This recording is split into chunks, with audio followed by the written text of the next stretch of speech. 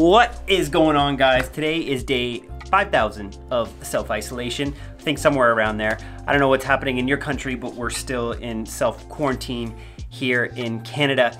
And I've been wanting to give you guys something to help pass the time. So I'm actually teaming up with Musicbed to do a contest, and I'll tell you a little bit more about that in a sec. But where this contest idea came from is, I don't know about you, but I've had a lot more time to catch up on some movies that I've been wanting to watch. And I've been realizing that a lot of my favorite films have these amazing long one-take shots where there's no cuts. The camera just keeps going. I think of films like Children of Men, where there was these amazing one-take shots that lasted for super long. True Detective Season 1, there's this incredible scene that lasts for like 5 or 10 minutes, this giant gang fight. There's also this film Victoria, which is this German film that was shot all in a C300, and the entire thing was one true shot, like no cuts, truly a one-take shot. They shot the film 3 times and took the best take. It's pretty incredible. And of course, there's 1917, which wasn't technically actually one shot, but made to look like it. And oh my gosh, it's beginning to snow. It's still snowing and it's April.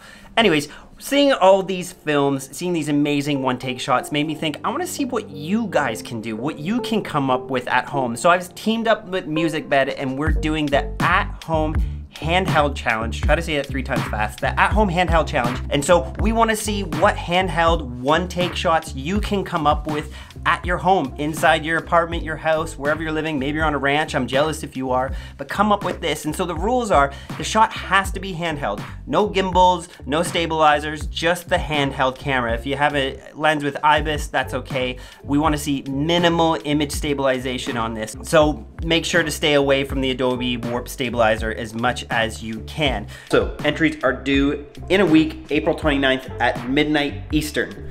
Make sure that it's no longer than 30 seconds. It can be a bit over, but we prefer it to be under 30 seconds. And the last rule is you need to use a Musicbed song. And you're probably thinking, well, I don't have a Musicbed membership. Well, that's okay. There's a link below for a free 30-day trial, no strings attached for Musicbed. And I love Musicbed. I actually just used their songs on my latest film, No Country is an Island. Why I love Musicbed so much is they work with real artists, real composers. See, their music isn't royalty free. And you're probably thinking, well, Mark, isn't that a bad thing? Shouldn't the music be royalty free? Like, don't I get flagged on YouTube?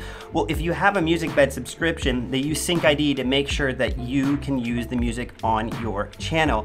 And why it's good that it's not royalty free is it means they're working with real artists, real composers. I sometimes wonder if I'm listening to my Spotify playlist because so many of the Musicbed artists that I'm listening to or using their music are actually on Spotify as well. They're incredible, really talented people. And I'm gonna be choosing 3 winners for this contest, and they're gonna be winning a year-long personal subscription to Musicbed, which is awesome for any content creators out there, as well as a whole bunch of Musicbed swag. So look forward to that. Make sure to shoot your entries over to contest.markbone@gmail.com. As well, use the hashtag HOMEHANDHELDMB. It's like Musicbed and Mark Bone. Whoa, mind blown. And so I tried one of these shots too at home. I was thinking, I had this amazing idea. I was like, I'm gonna shoot my cat. The sunlight's beautiful. This is gonna be awesome. I'm gonna follow the cat in. We're gonna have the treats gonna run around.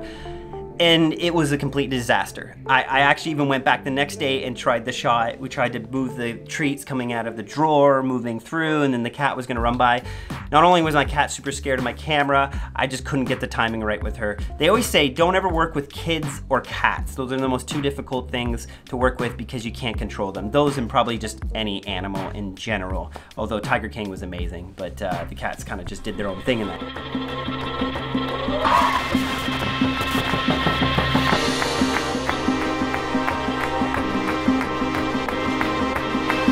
As you can see, my shot was a hot mess. I think you guys are gonna be able to come up with something a little bit better. And shout out to my wife who helped me shoot this. We only fought like a ton throughout the entire thing. But I know you guys can do better than what I did, and I'm excited to see what you're coming up with. But here's some quick tips for shooting handheld. Number 1 tip is get on a wider lens. This will help you reduce the shake in your handheld work. Wider lenses are much more forgiving than if you're out on a 50mm trying to do handheld work. So use your wider lenses, that's what I recommend.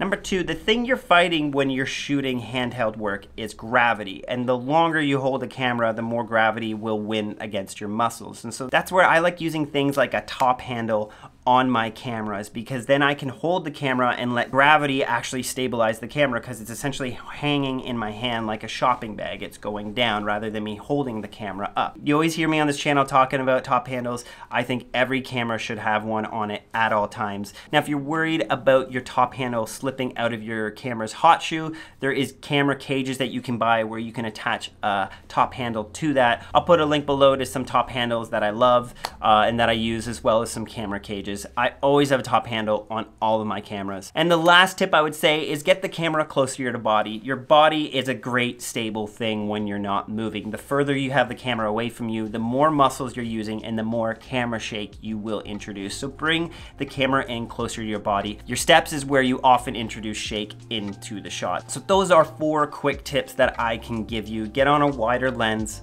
get a top handle. You'll be embracing gravity rather than fighting it.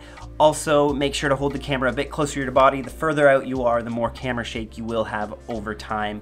And lastly, watch your steps. That's what will make your camera shake. So guys, I can't wait to see your entries. I'm really excited about this. I wanted to give you something to do while you're at home trying to pass the time in quarantine. I know you're gonna come up with some really amazing stuff, and I'm excited to see it. Again, if you want any of the information for the contest, it's all down below. But I'll see you on the next one. I'll see you next week when I announce the winners.